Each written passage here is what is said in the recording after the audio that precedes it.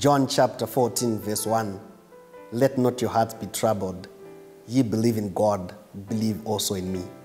In my Father's house are many mansions.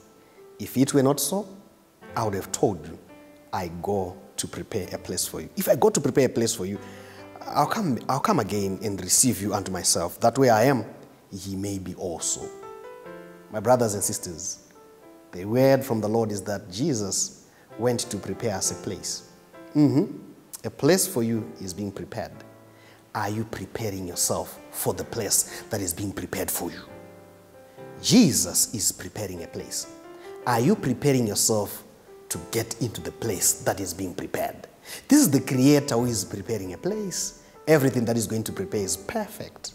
And I like it. He said, no, when I'm done preparing this place, I'll come and take you as guests before my Father. We will be guests even before the Creator. Men or men, there are times when you're not invited to parties.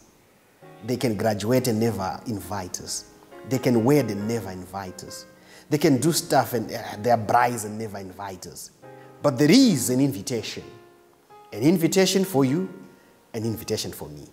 There's going to be a grand party, a wedding ceremony in heaven, and the place has been prepared for you. Are you preparing for the place that has been prepared for you? Or the seat will be empty? Or we'll just say, where is he? As you'll be moving up and about this day, think about the thought of the place that is being prepared. No mind, no ear, no eye has seen the things that is being prepared for us. Prepare to see that which God is preparing for you. God bless you.